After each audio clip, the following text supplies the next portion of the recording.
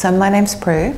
I joined MSF in mid-2010. I studied fine arts when I graduated from high school, and then I fell into ESL, teaching English as a second language, and moved around doing that for some years.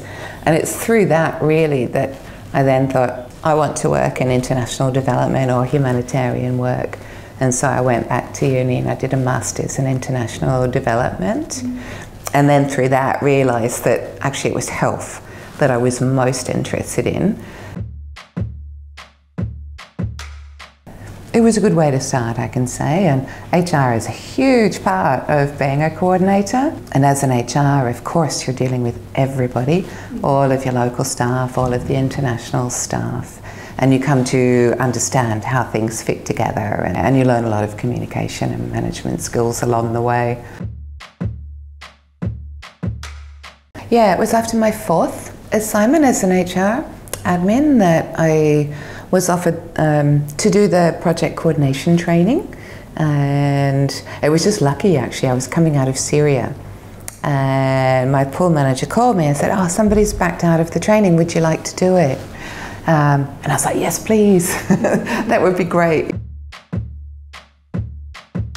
I was doing the training, the chance to be a project coordinator in India came up.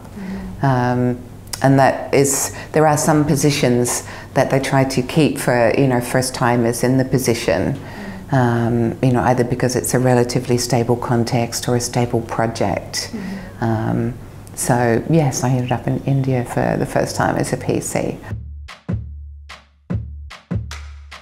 It's challenging because of the way society is structured there with the caste system, and we're working in an area that's very tribal.